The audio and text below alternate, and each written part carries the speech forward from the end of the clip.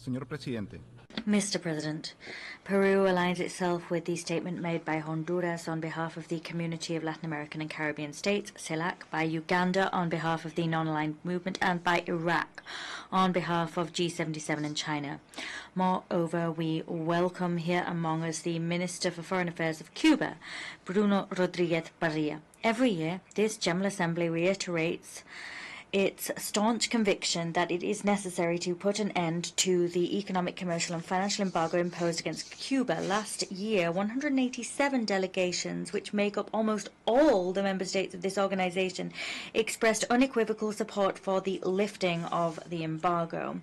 The broad support this resolution receives every year reflects the opinion of almost all of the international community and is a crystal clear signal that the time has come to put an end to such unilateral measures so that Cuba can make progress along its journey to sustainable development. Mr. President, the most recent report of the Secretary General on the issue under discussion today contains its diagnosis, according to which many bodies, organizations, agencies, and programs of the UN system, the diagnosis according to which there are damaging effects that the embargo has on their work. For example, the Office of the High Commissioner of Human Rights provides examples that demonstrate the adverse effects of the blockade on the rights of the Cuban people to health, food, and education. For its part, the UNDP states that the negative effects of the embargo have increased exponentially and have become more targeted and much graver in nature than in previous years, particularly in terms of commercial and financial activities. UNDP adds that the blockade also affects the opportunities for local and national development and damages the economic situation of the Cuban people. Moreover, the blockade has an impact on the most vulnerable groups of the population and on human development in general.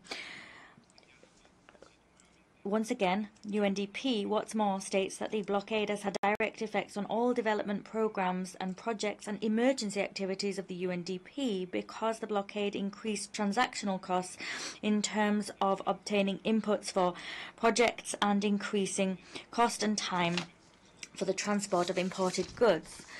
The cost of imposing